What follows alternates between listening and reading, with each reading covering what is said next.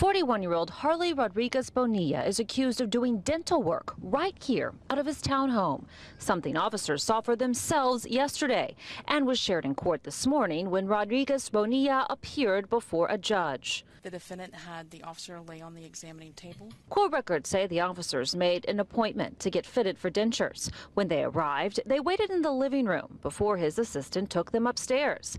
There, in a bedroom, they saw dental equipment and an examination table. An officer got on the table. The defendant walked away from the officer, mixed up a case. Then they took impressions and photos and said it would cost $900.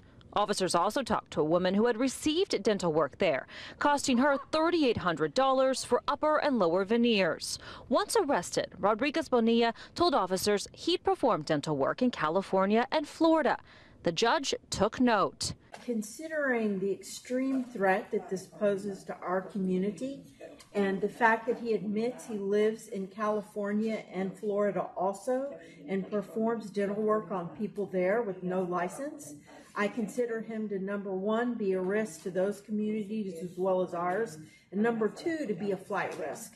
Based on that, I find a higher bond is necessary. His bond was set at $25,000. Marla Carter, ABC 13 Eyewitness News.